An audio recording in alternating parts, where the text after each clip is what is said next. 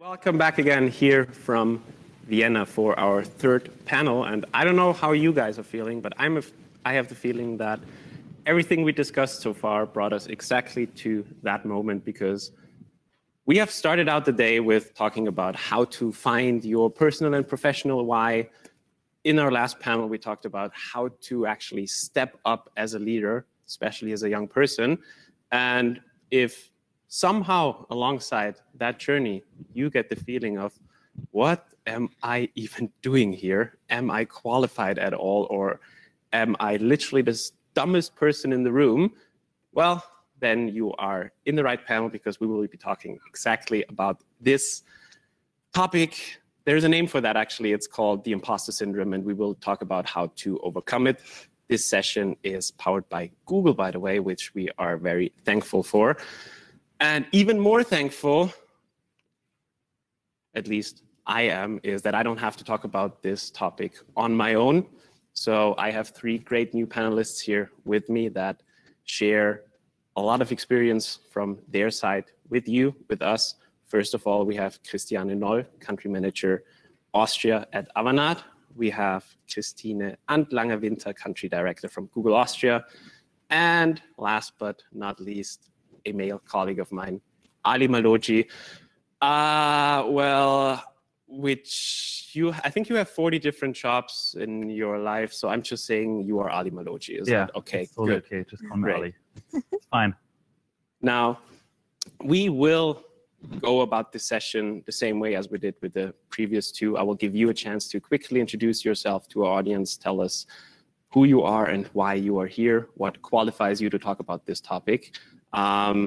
Then we will jump into some of your experiences in depth. And in the end, as always, we will cover some audience questions as well. With that being said, I think we will start with you, Christiane. Thank you for being here. Thank you. Why are you here? Yeah, that's a good question. I know, I only have good questions. So we are exactly at the point, So I'm here, I think, because I want to show that it's quite normal, to have the syndrome, and everybody, should be aware of that. So it's not something where we should hide, and we always try to do our best. And, when we had the pre-discussion, you said, you know this, yeah? So I know it, you know it, everybody's aware of that. And I think I want to make it more in an official way, yeah? It's not something which should be hidden.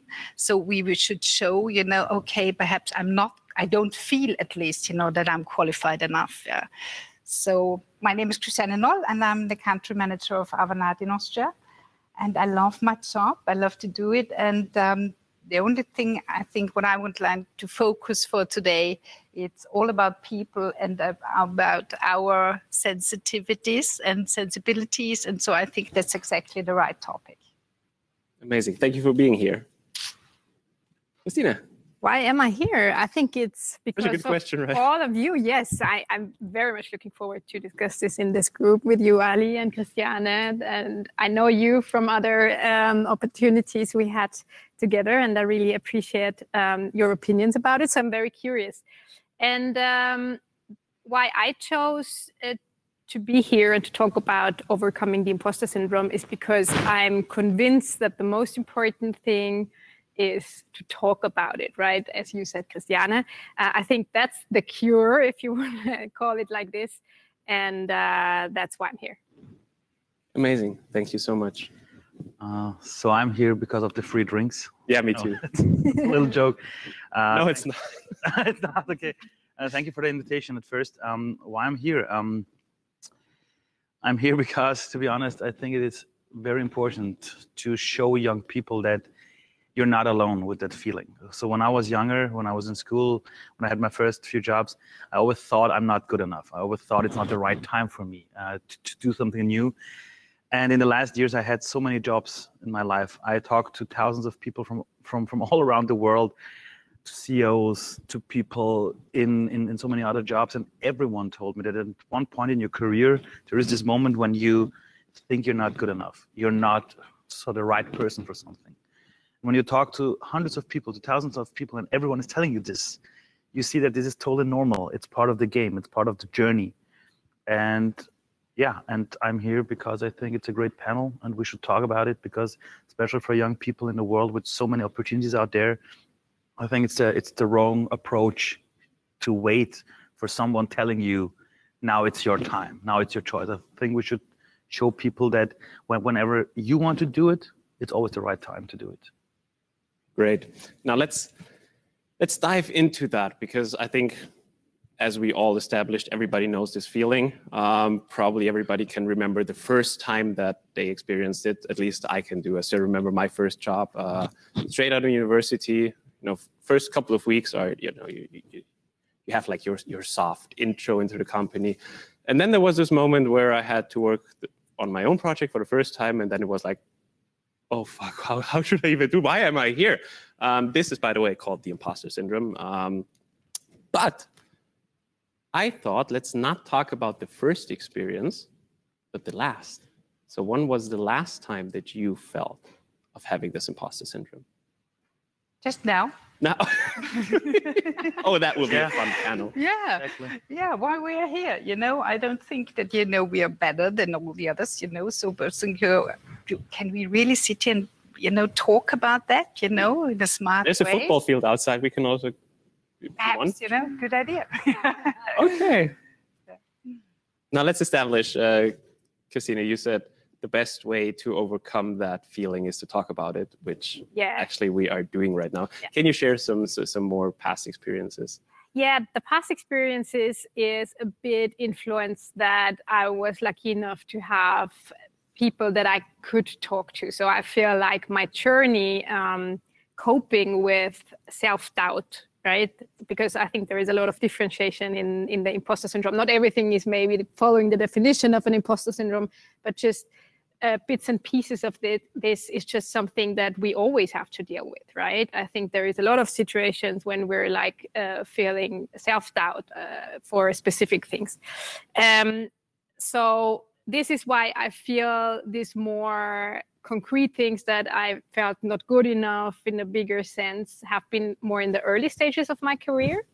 And if I think back over the last years, whenever I think you enter a new role, like I started that Google role 2.5 years ago, it's a natural thing that self-doubt comes with it in even to a higher extent than just usually. And right, sometimes you have a difficult situation where you still feel like, ooh, maybe I'm just not capable of dealing with it. And then I think the journeys of really self-reflection, coaching, having allies to talk to, that you're like, okay, this is what I can do. This is the skills that I already have. Maybe there's other skills that I would need for this. So having a more reflected way of dealing with this self-doubt, I think, is then something that I felt very first grateful for, that I was able to have the circumstances for that, and very powerful to just get to your full potential, right? And I think that's in the end what it's all about. Quick follow-up question. Do you think it's harder for women? No. My personal opinion is, and I read a bit about that. I did my research and I found out that there's different opinions out there. I Googled it. I hope you also Googled it. Now, that there is studies that say that women or young female or young academic women, there's different opinions, are more likely to facing imposter syndrome. And there's other studies that say that it's not related to gender. My personal opinion is that maybe women talk a bit more about it, and men just, given that I accepted that there is some gender modesty norms, that's how we call it, for example, when we do this I'm Remarkable trainings, there are specific gender modesty norms for women overall. So probably, in my opinion, it's a bit connected to that women show more vulnerability or more easily. But I personally don't think that it's connected to gender. Maybe it's connected a bit to personality or how you've been raised, right? To other factors, but those factors, I don't feel that they are so much connected to gender. Personally, I agree, but I have to stay neutral here. That's at least what it says here in my notes. So Ali, as a fellow male, and also the way I know you, you are a doer personality. I try to. You try to. Do you agree with Christine that it's actually not easier for us men? I can tell you when I started in my first sales job in a large company, it was a very, very large US company. It was called Sun Microsystems.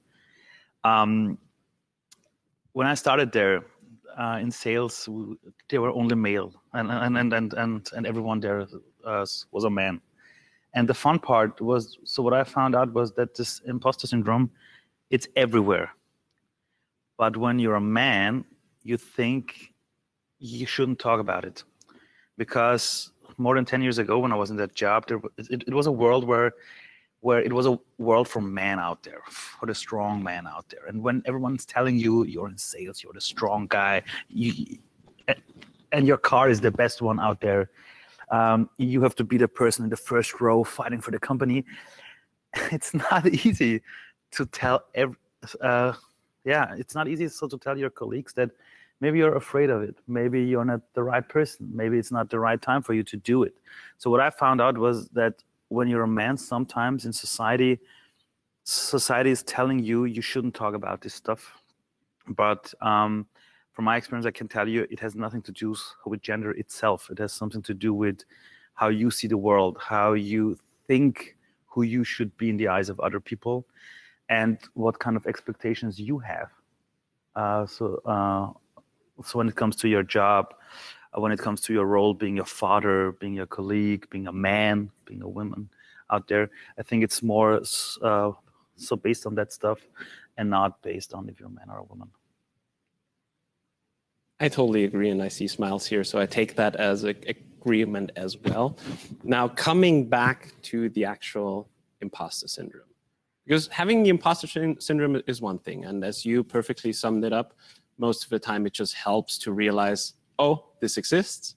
Mm-hmm. Ah, good, now I can continue.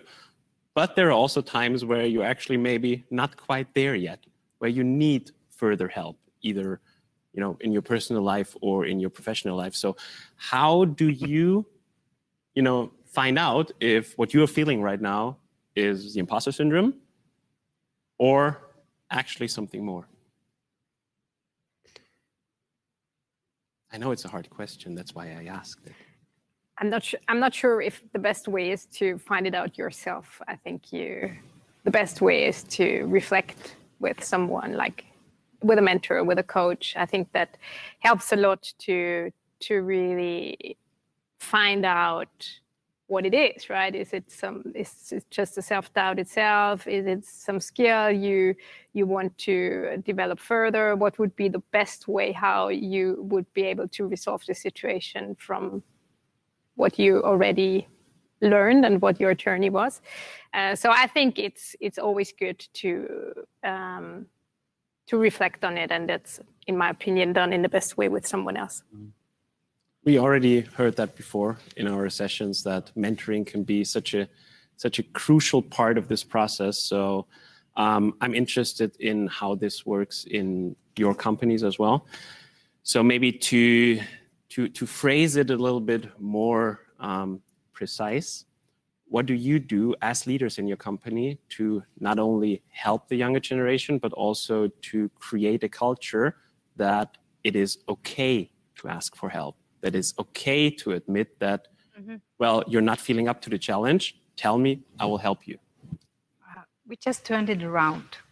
We are doing the reverse mentoring, and this helps a lot. So I have my mentor, and he's much younger than I am. He's more a junior, so it's the other way around. And that's the reason I'm learning a lot. And so I can support him, and he can support me, because he really understands where is my weakness and where are my thoughts, and where I'm going to stay. And so that's the reason, it's just turning around, and this helps to getting more understanding in our culture in the company. Can you give us a real life example, maybe? Maybe not with names, but... Yes, I have my personal mentor, he's an analyst, so he just started 1.5 years ago in our company, and he's learning me a lot about culture, about what they're expecting, about fears, about, personal stuff, about cultural change, what do they expect, a lot about diversity, of course, and so on. And so it's the other way around more, you know, that I'm, you know, have my mentor. Normally it's, you know, it's that I'm the mentor. Yeah.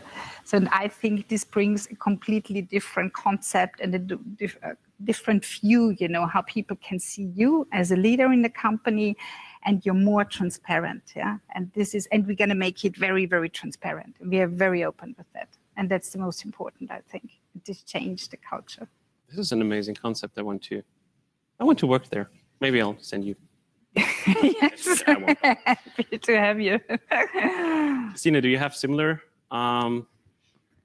experiences or? Yeah, definitely. I really like the concept of this reverse engineering. It reminded me a bit that in Google, the feedback culture plays a very important role. It's more in the center of everything, and it's not top down, but it's both ways, right? So I definitely over the last 2.5 years learned so much, right? So I'm really grateful for the growth that comes out of these diverse opinions and diverse perspectives, right? That I think is also one aspect for the imposter syndrome, right? There is not just one opinion that says how something can be done in the best way, or if you're the right person. There is a lot of different perspectives on that.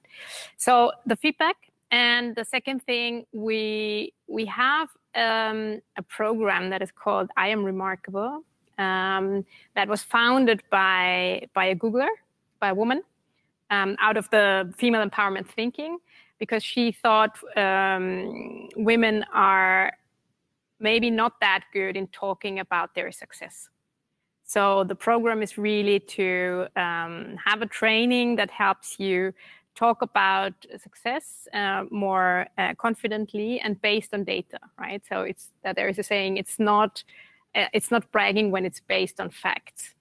And I think that's something also very valuable, because celebrating your success and just bringing this information to other people on your career journey, I think is something very much connected to have a good inner strength, to be open for feedback, but at the same time know what your contribution is and being able to talk about it, right? I think on the journey to dealing with self-doubt, that's a very important part of it. So I really like the program. It's not just within Google, it's open for everyone. So we also do 2 trainings here at the Limitless conference. And I really like this very specific program very much. I really, really like that, because I think this is a huge problem in Austria as well, in our culture, because as soon as you start talking about what you have achieved, most Austrians think, oh, he's bragging again. So I think we really need to change that also to establish this failure culture as well. Because if we're not allowed to talk about our successes without bragging, how should we talk about our failures without feeling bad? That's a very good point. Maybe I can add one specific aspect, because you said, like, in Austria, maybe we need it much more than in any other country. It got open to not just women, because as we were talking also about the imposter syndrome, I think some things we find out based on the female empowerment movement, but then all of a sudden it seems like, oh, it's not only women's problem, it's like everyone's problem, but we just talk about it. And maybe this is something very valuable for society. And so I'm Remarkable is also open for anyone. So it's not just for women anymore. A truly remarkable program. Ali, you were nodding when Christine mentioned that you realize it's not really a female topic most of the time, but it affects us as well. So based on your experiences, and we covered already that you have a lot of different ways, I'm sure you have 1 or 2 stories that you can tell in these regards. I think the one thing, and to frame it in another way, so what we saw in the last 14 months in our society with the Corona thing coming up was that we have to understand that everyone who surrounds us knows at least one thing we don't know. Because what we see in this world these days is we have so many problems out there, so many challenges. It's the climate, it's the pandemic, so many things out there, and we see on your own, you can't find solutions on your own. You always need other people around yourself. And the thing is, when you work with other people, you have to understand there are things in your journey, in your skill set, where you are much so better than anyone else around you. But there are also a lot of things where you're not good at. And most of the things, actually. Yeah, and this is okay. And what I saw in the last 12 months was that we found out as a society and also in organizations that so really everyone is really good in one thing or two things. And so we should focus on that things. And so when I talk to people in the field of education, for example, when they think about our educational system, about the future of schools, for example, so what Corona showed us is that we should focus on all of the things where we know that a kid is good in it, instead of telling them, hey, you made too many, and you now made too many mistakes, for example. And so before Corona, there were a lot of other topics in our society where people talked about the failure culture, especially in the field of all of the very early stage startups. Everyone is talking about failure culture. But the Corona thing showed us really what this means, knowing that we have no idea about the future. What we saw in the last 14 months was that we have no idea what's around the corner. And there were people who said, okay, this is part of the game. This is totally natural. We will find out how to tackle all of these problems. And these people, they were totally curious about the possibilities. And on the other side, there were a lot of people in the society who were totally afraid of the future, because these were people who always thought, okay, I have no idea how to find the right solution to a big problem. And these people also thought they're not the right ones to do it. And what I saw is that there's a new rise of internal entrepreneurship in society where people say, hey, it's never the right time to do it. We have so many problems out there, so many challenges, and maybe I'm the person who's the right one to do it. And when you have this imposter syndrome, now is the right time to talk about it, because you see that everyone has it. And because you asked it before, so when was the last time you had it? I can tell you, I'm a father since 2 years. And the first time when I saw my little girl, I was like, oh shit, it's too early. I have no idea if I'm the right one. I have no idea if I do it in the right way.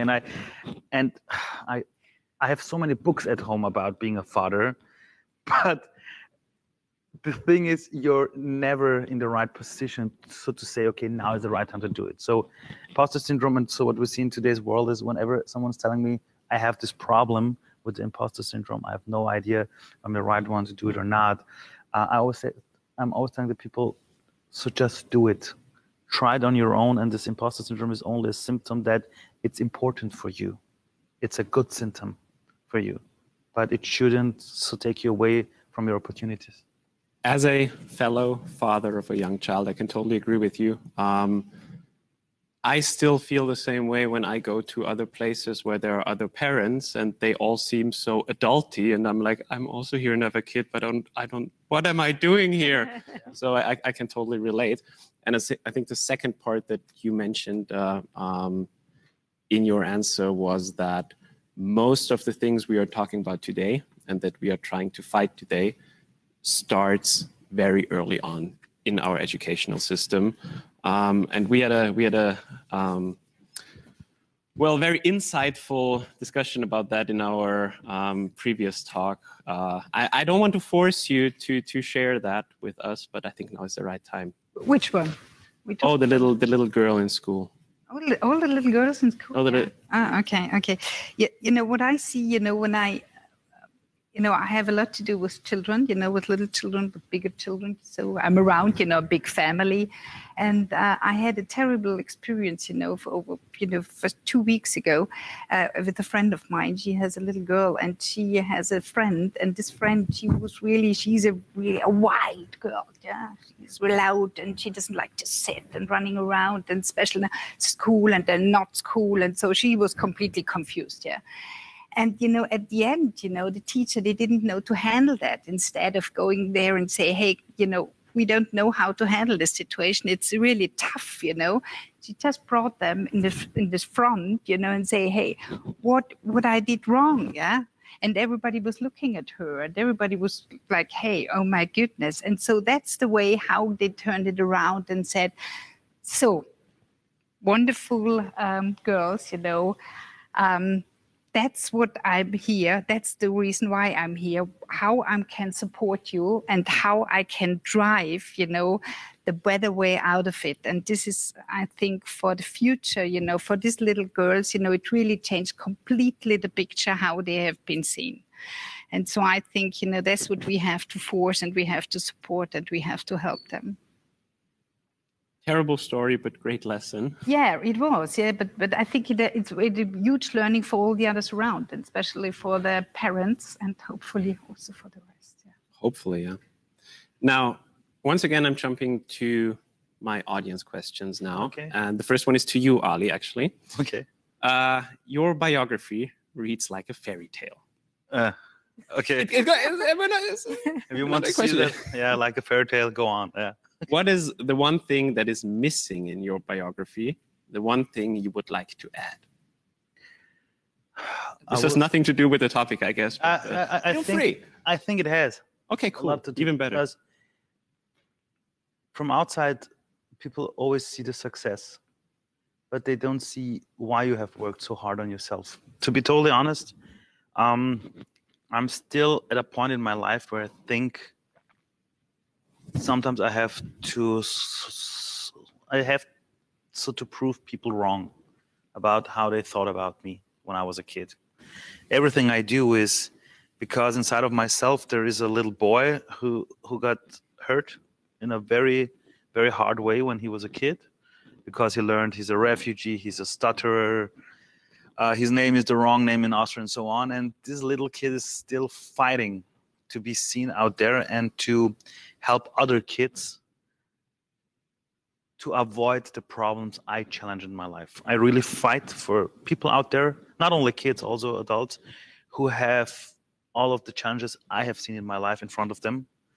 And this imposter syndrome is something where I think until I die, I will fight to show people that this imposter syndrome, it shouldn't stop you from who you are. So this means, and to be honest, I'm not there. So if someone is asking me, is there something so missing in your life? I say, yeah, there is this picture of the world where I truly believe that no matter who you are and where you're born, you always should have a life where you know you're good enough. And I truly believe this is a very hard fight. I'm fighting for it. And I don't, and as long as I'm alive, I'm working on that. So the one thing which is missing in my life is this big picture of the world I have. And I don't think that I will ever get there as long as I'm alive, because it's a big journey. Because maybe there is no humanity. there. Maybe because there is no there at all, because it's an exactly. journey. So therefore, for the rest of my life, I will work on that, because this thing is missing still in society. Being there probably means you're dead, because you're at the end of the road. Yeah. Oh, this is and this is okay, but it's okay okay. to die. Yeah. So please don't cry, everyone at home. Except when it's a terrible accident, then you can cry, but otherwise it's okay to die. This is also part of the world. Okay, now we got that. Yeah. Let's go back to the topic. A question from Mariana to all. So feel free if you want to answer that. And I think it's a very interesting point of view, especially when it comes to some imposter syndrome. She says and asks that I'm a person that needs confirmation from others to feel self-confident. Mm-hmm. How to overcome this, and is this part of the imposter syndrome? Yeah. I'm not quite sure if it's part of the imposter syndrome. My research was probably not too intense. What I found out, and this I found very interesting, there is Professor Valerie Young, I think, an American subject matter expert. I don't know what her profession is. She at least defined several different types of imposter syndrome, right? There is the perfectionist, and then there is the superwoman and superman and others. So I think that's important, but I think this problem of needing external confirmation for feeling confident, I think this is for sure something that plays a very important role, and probably it's the same like with imposter syndrome. Everyone knows it, but we don't really talk about it. And I think it's a journey to work on that, right? How can you get your inner strength, or how can you get better in your inner strength and not being dependent so much on an external confirmation? I would like to add something. I think to love yourself, it's the biggest learning, in your entire life, that I'm okay like I am, you don't get more, So that's how I am, and to be authentic. Yeah. I think this would help a lot, all of us. And getting confirmation from outside. I do it all of the time, because there are parts of my life where I'm really confident, where I know how to play the game. And it's especially in these fields where I really do things over and over again. And when you do things over and over again, you get confidence. Confidence is not something you are getting from your food or from TV stations. You get it because you do something over and over again, and you know, okay, I can do that. I'm good in it. But there are also parts in my life where I'm totally not confident about something. But the good thing is, I have my wife, I have my team, and you can ask every one of them. There are parts in my life where where I'm really asking them, hey guys, is this okay to do this? Because I have no idea about it. So I can tell you, take a look at your life. I don't think that you need confirmation in every part of your life. And in these fields of where you think you need confirmation, this is totally normal. And last year I have met a president of another country in Europe, and he told me that he is in his job for more than, I think, 2 or 3 years, and he has this imposter syndrome, and he is still asking his team some things because sometimes he has no confidence in some areas. So this is totally normal. I just thought if we should get political here, but probably it's better if we leave that out, because I mean, I think it would be nice if more politicians would show that they don't know everything and don't have all the answers. But let's keep that topic aside for now. I fully agree. Yeah, good. Thank you. But we don't have this problem in Austria. No, we don't. Now we're talking about it, and we should. No. Next question. No, because this is also a really good question. Similar to the feeling of confirmation, someone asked how to overcome the feeling of comparison. Because you, Ali, the question is not done yet, because you previously said it's okay to know that you don't know everything, but, and this is what the person asks, the more you realize what you actually don't know, the more difficult it is feeling like knowing enough. Would you agree? I would. So if you realize that there are a lot of things you have no idea of, this is okay, but it's not an invitation just saying, okay, I have no idea. If you want to become better, if you want to grow, then your job is to find an answer to that. If you have no idea about, I don't know, you're working with different generations, you're in the field of leadership, you have no idea about young people.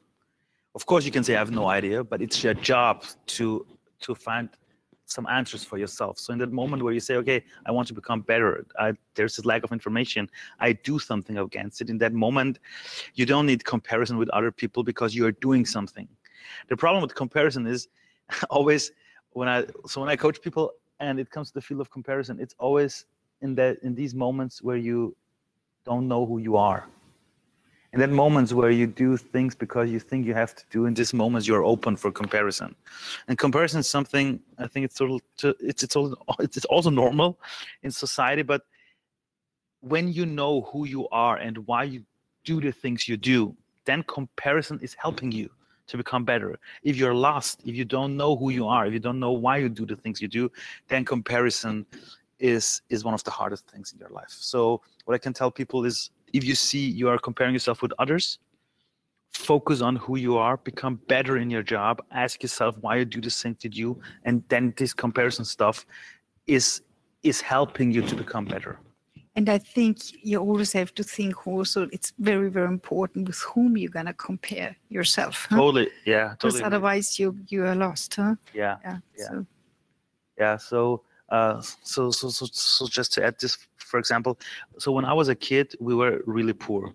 So I grew up in a refugee camp. We we had no money, to be honest. So everything I had until I was 10 or 11 years old, it was some clothes and some stuff from our neighbors and other friends. And I always said to my parents, hey, I also want to have these Nike shoes. I also want to have that stuff, these brands. And when I grew up, I realized I was comparing the wrong things.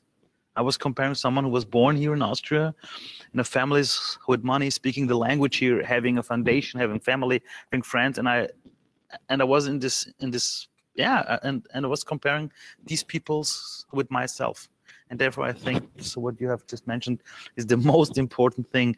Focus on who you are comparing yourself with. This is really helping you. Now we have time for one or two final questions, and one that I get on my amazing Samsung tablet is for you, Christine, because in your opening statement you said the most important thing is to talk about it, may it be in a personal life or in the professional level. But how do you actually make sure to put it on the agenda, that you put action into the words and create an environment that everybody can be open about it? That's a very good question. That's why it's the last one. Yeah, okay, fantastic. So I have the pressure to have a very good statement at the end. That's Imposter syndrome, here you go. Let me think of an answer. So I think one action that we took is that we are here on this panel to just reflect on what we are already doing and why this is good. One thing comes into my mind also because I was interested, as I heard of the syndrome quite some years ago in the German meaning of Hochstapler syndrome, which sounds even more fancy. Oh yeah. And I was like, okay, it's there. And now I realized over the last 1 or 2 years, in my perception, there was an increase in awareness around it, right? Triggered by a lot of TED Talks and people just creating awareness around it.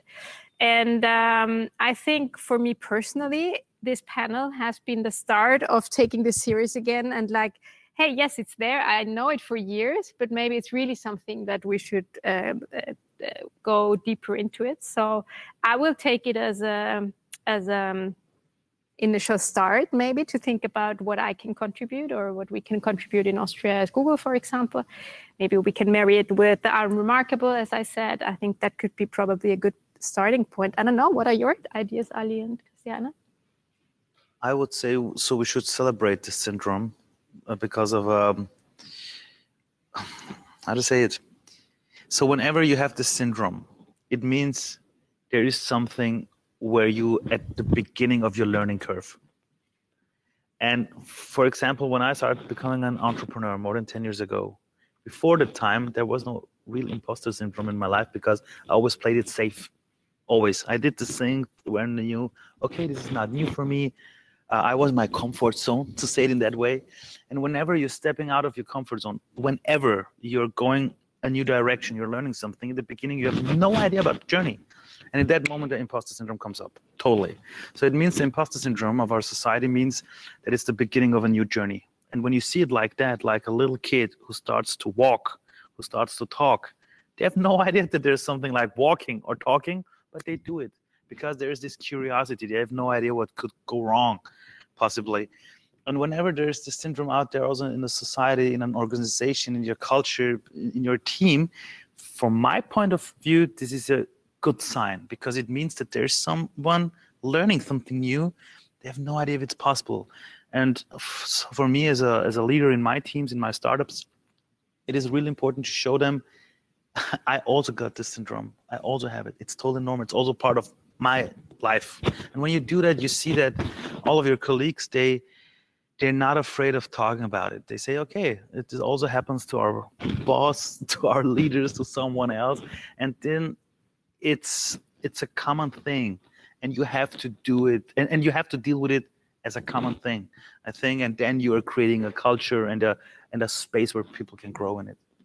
I think there's no better. I start on Tuesday my next management meeting with this, discussing that. Wow. And being very transparent and open. Step. So I think, then I will learn a lot. I will come back to you. I'll let you know. Yeah. About the experience. I think there is no better way to end this panel than with a precise action that came out of it.